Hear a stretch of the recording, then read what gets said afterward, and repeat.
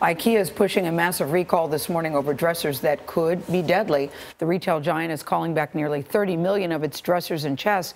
The products are capable of tipping over and crushing little children.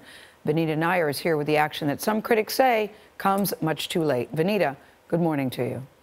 Good morning. For years, Ikea has been under increased pressure to do more about the mom brand products, but it always stopped short of a recall. Following the death of a 22-month-old child earlier this year, the company is changing direction, admitting it hasn't done enough and is now trying to make things right.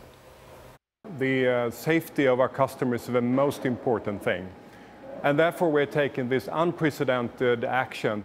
Ikea is pulling the plug on at least 29 million dressers and chests at risk of tipping over following the death of 3 children in the past 2 years.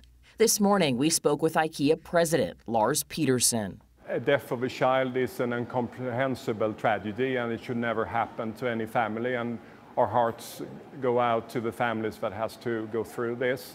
Last year, instead of a recall, Ikea launched this ad campaign, warning customers of the dangers of falling furniture. They also distributed 300,000 anchoring kits designed to secure the dressers to a wall. An education campaign was not the answer to this product safety hazard. But some consumer safety experts called that decision a half measure and say the products should have been called back long ago. I don't think this was quick enough. This product needs to come off the market. I wish it had been sooner. I wish that no children had been killed and no children had been injured. On average, 1 child dies every 2 weeks from falling TVs or furniture. At least 6 deaths have been connected to Ikea's Malm dresser. Many times it's just not the parent's fault. Last year, after 23-month-old Curran Collis was killed by an Ikea dresser, we spoke to Elliot Kay, chairman of the Consumer Product Safety Commission. The furniture is inherently more unstable than it needs to be.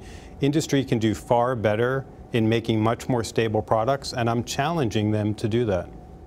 Ikea is expected to release more details on how customers with these dressers can get their refunds. The company is also reportedly offering to send crews into people's homes to tether the furniture to a wall. The biggest issue is, so many young kids, they're crawling up on the dresser. Yep. Once you have all that weight in it from clothes and toys and whatnot, that's when it becomes really unstable. Yeah, and it's important to know, it's not just Ikea. I have a dresser in my kids' room that we had to secure to the back too, that when you pull out the doors, it falls over, which is so scary. I don't think parents think about it either, so it's an important reminder. Yeah. Also. It shouldn't do that. It should be weighted better on the back of the dresser. Yeah. Anyway, Vinita, thank you so much.